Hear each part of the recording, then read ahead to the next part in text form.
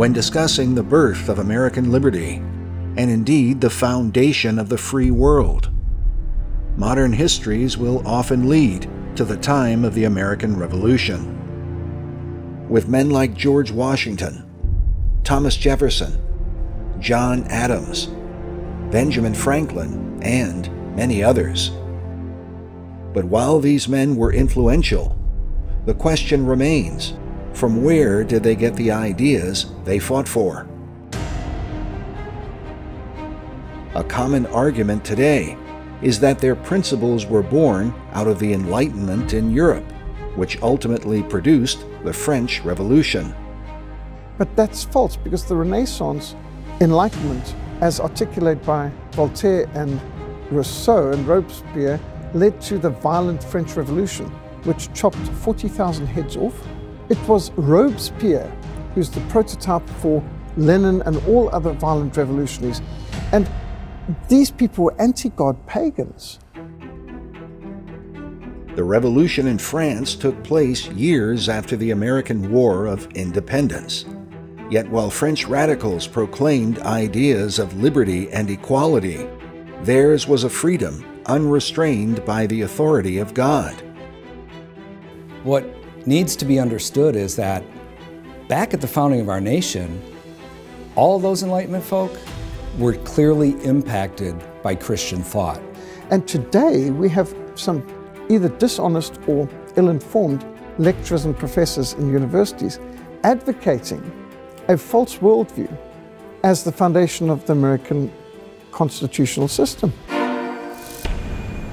Unlike the system of liberty achieved in America, the revolution in France ultimately produced the Reign of Terror. An early American minister named John Prince in 1798 warned his congregation about the deception of the movement. His belief was that, in France, liberty was no more than a decoy. The story of the French Revolution was the imposition of tyranny under the name of liberty. The French Revolution had gone awry, he said, because it had abandoned the necessary safeguards of liberty, authentic virtue, and Protestant Christianity.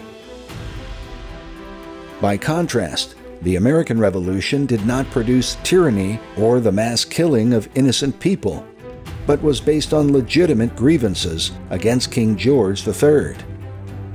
While in France, the concept of rights was vague and uncertain, the American cause was based on lawful rights taken directly from the pages of the Bible. Rights which had been defined centuries before and could be traced from Magna Carta in England. The Magna Carta was understood by the people to be a fundamental covenant binding on future generations. To the first man ever to translate the Bible into English. Because he was a political thinker and philosopher as well as a theologian. And his argument very much was that you had to return the power to the people.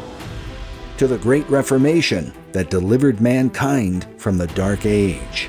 The impact that the Reformation had upon Western civilization was huge. The United States of America could not exist today but for the Protestant Reformation.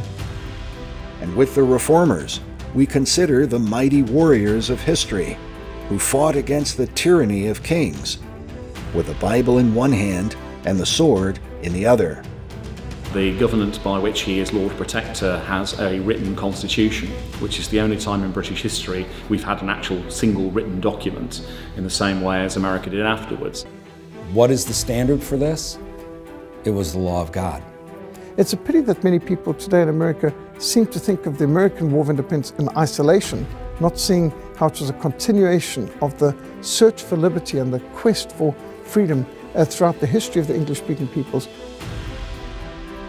Without an understanding of the past, one cannot understand where we are in the present, and certainly can't understand where we're going in the future. We begin our journey to discover the stories of those who struggled across the centuries for the cause of God-given liberty.